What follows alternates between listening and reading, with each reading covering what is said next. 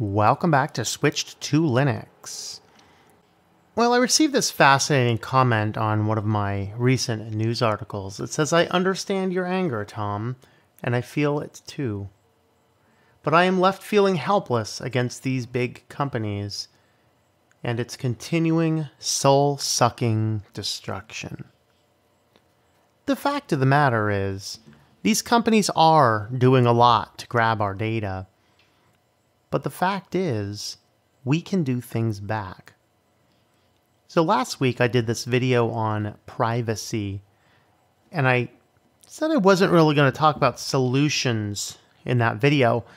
I wanted instead just to give you an overview to say, this is why I'm so concerned with our privacy. Well, today I want to expand down on that video and start in a series of individual steps that you can take. Now, these steps are going to be very specific. It boils down to this. All of these things are intentional things. None of them are going to be easy. You have to ask yourself this question. Based upon the privacy things that we have observed, your Shoppers Club data, your credit cards, even the things you do on your computer, is it worth slightly inconveniencing yourself? Maybe just learning a little bit more. Maybe taking a few extra risks. Is it worth doing some more things? Otherwise, we're just a pawn. We're going down the path of least resistance. And the path of least resistance, as we heard in the privacy video, is the path to hell. Now, you may not actually believe in a place called hell, and that's okay. We're not here to discuss that. But what we are here to discuss is our ultimate concerns and our ultimate privacies. Each one of these things you have to weigh, is it worth it or is it not worth it? That's the ultimate question that we want to find out. So, what can we do? Well, this present video is going to focus on our operating system. This channel is called Switched to Linux, and I do have news for you. This is not entirely and exclusively a Linux channel.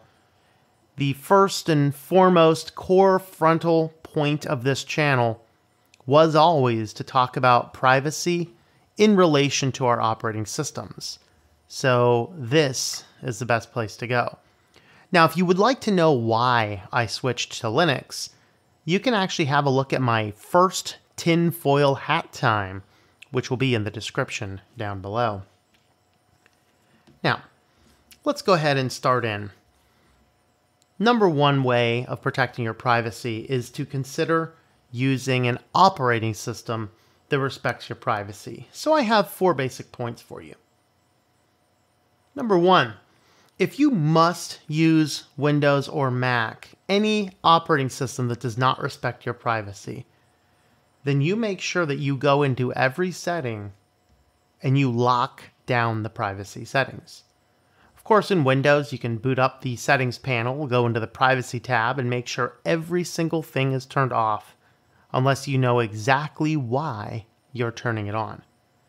Now, of these 2 major systems, if you're not going to mess around with any Linux distributions or things like that, the Mac is actually a little bit better on your privacy. I don't particularly like the Mac. I think it's overpriced. I think that they mess up their customers way too much. But if privacy is your ultimate concern and you do not have the ability to learn how to or to choose to use Linux, then Mac is going to be a little bit safer than Windows.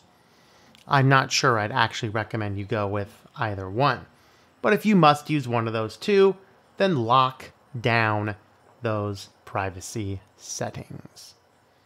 Number 2, use computers that have a respect for your privacy where possible. So I'm recording this video on Linux Mint.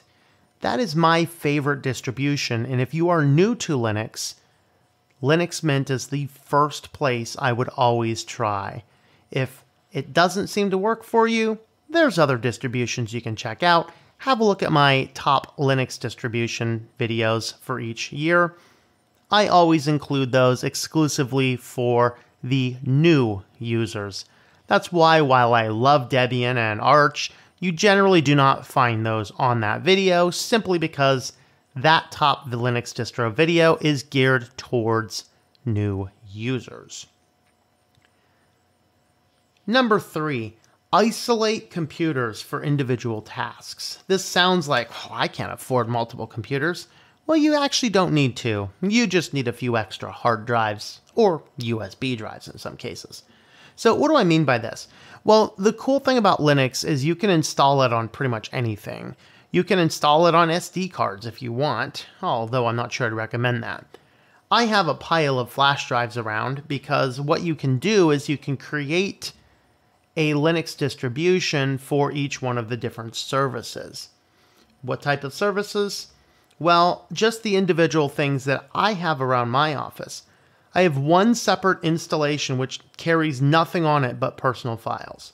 So if this computer here that I'm recording this on happens to get breached or hacked or compromised, there's no personal data. You're not going to steal my family photos. You're not going to steal my music collection. You're not going to get any of that kind of stuff because this computer doesn't have any of it.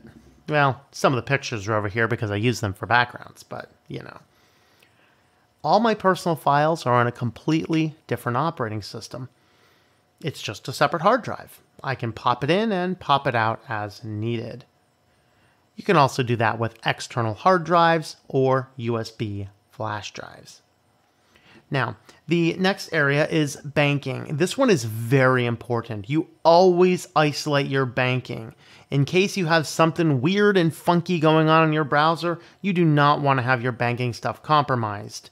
You also don't want all of the different search engines out there than all the other internet services and websites you visit to know where all your banking stuff is coming from. So isolate out your banking, and I have a separate video about how to do that. All of your work applications should be on a different computer. This is particularly for the people that say, well, I need to keep using Windows. That's okay. Keep a Windows version around for work and use Linux for the other items.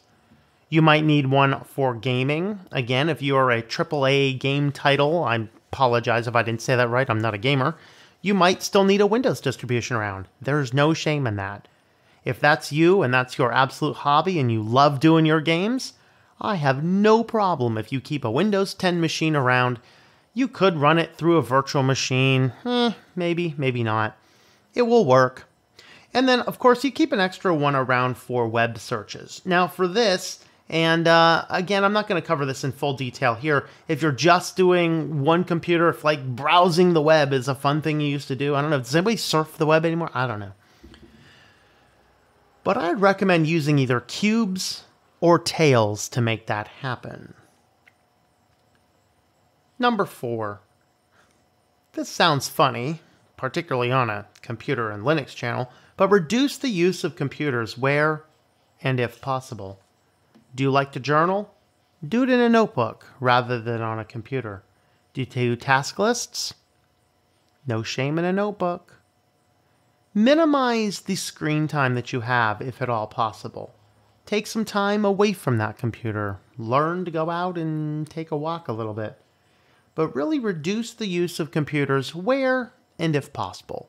I do realize that that is difficult to do in this day and age, but it's definitely something you can stop and think about. 1 or 2 little tasks could make all the difference in the world. So those are my first steps on how to start avoiding some of the big companies. Remember, Windows is just grabbing lots of data. Mac will grab some data as well. Most Linux distributions will not. There's some exceptions. So those are my initial thoughts.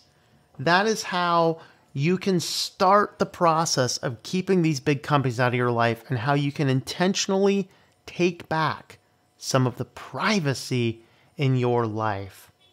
So thanks for watching this video. Have a look at the rest of the videos in this series and leave me your privacy tips relating to your operating system in the comments down below. Thanks for watching, and I hope that you enjoy switching to Linux.